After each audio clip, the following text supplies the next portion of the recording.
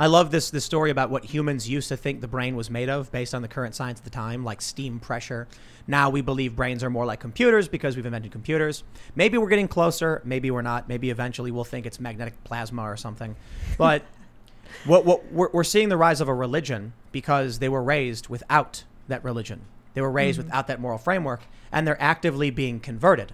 I look at, I think maybe a really good way to explain it is a prion disease, or prion, however you pronounce it. Are you familiar with what that is? Prion, yeah. Yeah, prion disease. So basically, we have a structure of self-replicating proteins that is our system.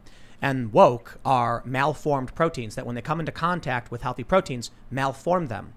These proteins can't work in the body and eventually lead to the body's death and destruction. So I think, what was it? Mad cow disease? Was that a brain disease? Yep.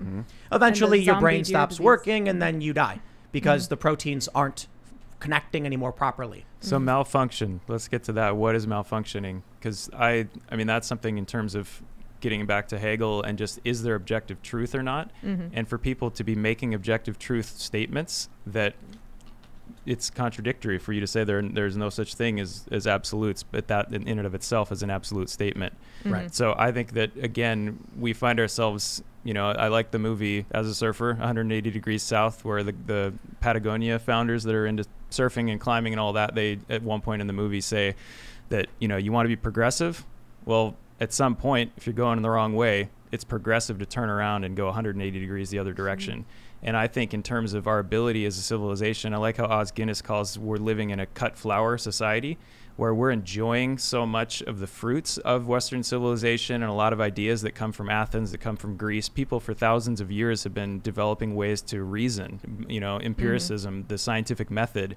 So we see a lot of yard signs in Seattle that say science is real.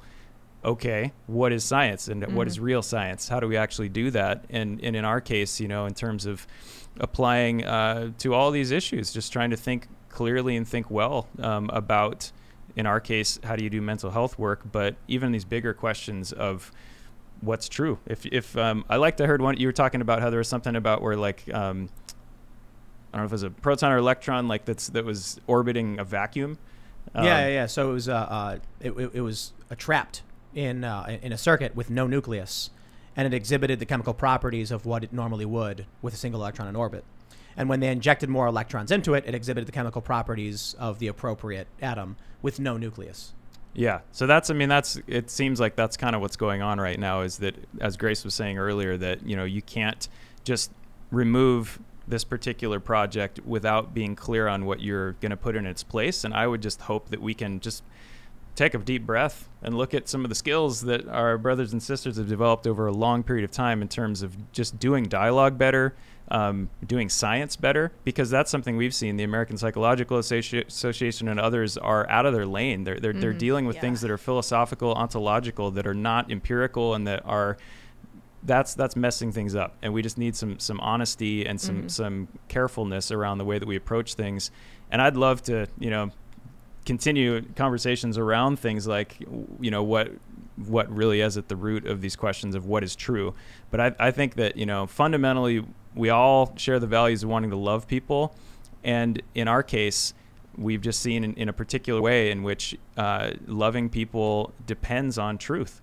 Right. And that matters, Yeah. A lot of what we see with the woke is comforting lies. Yes. They'll tell you something that'll make you feel good, but will destroy everything. Obesity. And maybe it's a lack of I guess foresight, a lack of perspective or vision or understanding. It's I'll give you a really simple and physical example, real world example.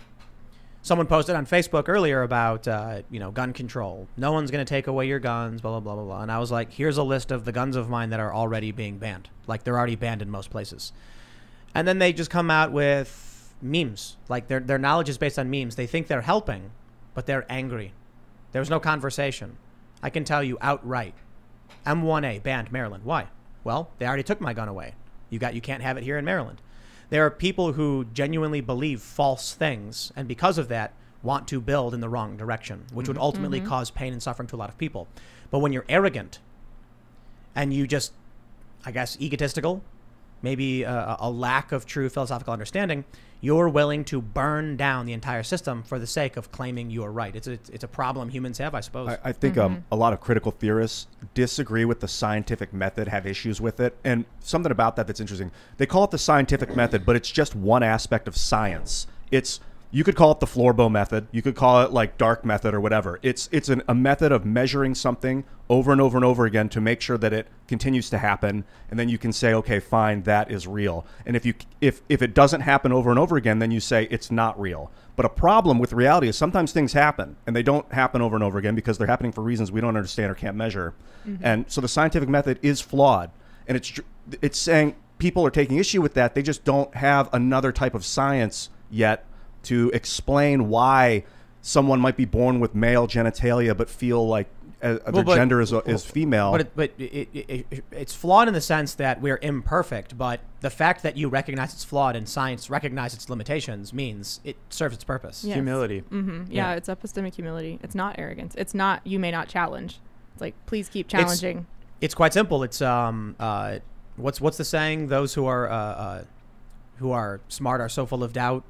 You know, and the ignorant are so sure of themselves. Something like that. Who wrote that? Was it Hemingway? I don't know. But that's the issue, is that I can simply say, when it comes to issues of universal healthcare versus private healthcare, well, I don't know. I don't have all the answers. I'd love to look over the data and figure out a plan to move forward. But then you end up with zealots who say the answer is clearly one, done. If you don't want it, you're bad, and I will fight you. So that was Bertrand Russell. He said the whole problem with the world is that fools and fanatics are always so certain of themselves and wiser people so full of doubts. 100%. Like the wiser you get, the more you're like, oh, I'm probably not right. Call me on this. Yeah, the people, I look at it this way. You've got 5 doors in front of you. 4 of them lead to sweet, sweet freedom. 1 of them leads to a lion cage. Well, I feel the door, give a little knock. Then I'm finally on door number 4. I hear a roar. I'm like, okay, that's not the... Or I'm sorry, it should be 4 of them lead to lion's cages and 1 to freedom. And so I just like bang, bang, bang. And then I hear the roar, bang, bang, bang, hear a roar. Finally, I bang on 1, I hear nothing. I look down, look under the crack of the door, I see some light. And I'm like, I think that one's door to freedom. I don't know for sure, but let's take a peek. I open it, I see sunlight. I say, all right, it's my best guess. Makes sense. I gathered evidence, and I moved quickly. And then I bring the people behind me with me to freedom. But too many people are like, I don't care, door number 1. You know, my politician said door number 1 is the right door, and then they open it and the lion jumps out. Then they claim it's your fault. It's see, the system is broken. There's lions in this room. Well, you let the lion in. So, I think where we're getting to though is rationalism has clearly failed. You know, like we can't just with our brains and with our senses completely comprehend reality. And then I think empiricism also has its limits, right? Because empiricism can only still observe what exists in the natural realm. And then we have all this other knowledge that is true, that is a part of us, like the transcendent. Like, why do we love what is beautiful? Why do we want what is good? Why do we seek the truth? And like science doesn't talk about that. So these are like the ultimate things that everyone is answering and everyone has arrived at, even if it's just sort of an agnostic, I don't know, no one knows. Like that is still the framework out of which you're operating. And so what I see happening also with this critical social justice movement is that they've actually arrived at a transcendent version of science. They're saying that the classic, textbook definition of science isn't good because there's all these other knowledges, and they use that word knowledges plural, that we need to be observing. We need to be carefully, listening to, because those views have been pushed out to the margins. And in a way, I'm like, I think you're right. And it's not that people's individual kind of standpoint epistemology is going to get us to all the answers. That's a fallacious way of thinking. But there is this sense in which we need something that also transcends the empirical. Like rationalism is not enough. Empiricism is not enough. There's more knowledge that is so true to reality and to our understanding of ourself in reality that science doesn't touch. This is why I say I don't think that the left, the woke, are acting in any sense of good faith. Thanks for checking out this clip from the Timcast IRL podcast. If you want to see the full show, come back to this channel, youtube.com/TimcastIRL, Monday through Friday at 8 p.m., where you can leave comments and super chat, and we actually will read your comments on the show. Don't forget to like, share, subscribe. And if you want exclusive members-only content, segments you can't get anywhere else, go to timcast.com, become a member, and we even have full bonus episodes. Thanks for hanging out, and we'll see you all next time.